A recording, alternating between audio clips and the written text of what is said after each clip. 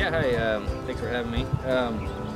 John Azevedo. I'm partners with my dad and my brother at Azevedo Dairy. We farm about 500 acres, kind of a half and half rotation between alfalfa and corn and winter forages and some sedan. Great, great.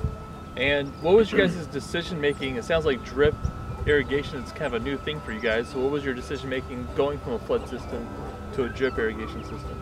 Well, we just kind of have a limited amount of water, so we had to kind of just spread it out a little more efficiently and get across these fields in a little more timely manner, irrigating, and help supplement the rest of our acres, kind of be able to move a little more water around. So, what are the challenges you guys are coming across from going from a flood system to a drip? It's just kind of the management, I guess, is a little bit different. The alfalfa, it's a lot more maybe gopher management, rodent management, fixing tape and keeping up on the gophers with either traps or bait or owls. So in terms of how it changed your nutrient management practices and your fertilization rates coming from a flood system to a drip system, how does that all change? The alfalfa on drip, we kind of just every cutting we just kind of spoon feed a little bit of fertilizer to it, which makes it a little bit, it's easier and it's probably a little more efficient than just applying it all once or twice throughout the year like we have been doing. On the corn, and oats, it's about the same. We just kind of spoon feed it throughout the season as it needs it. We're not putting as much on when we're planting, and we're not coming back with a side dress like we used to on the corn.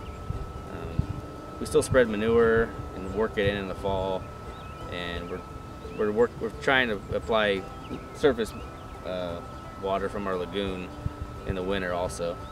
Great. To supplement. So.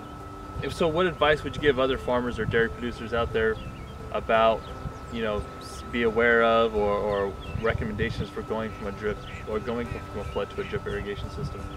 Well, everybody just has a different situation or set of circumstances. Water cost, I guess, is the biggest factor, and availability. So you'll definitely save water, maybe and probably some labor with the drip system. Yeah, applying manure and lagoon water is just that's probably the trick if you still want to apply it on your corn or your oat ground. But yeah, that's about it.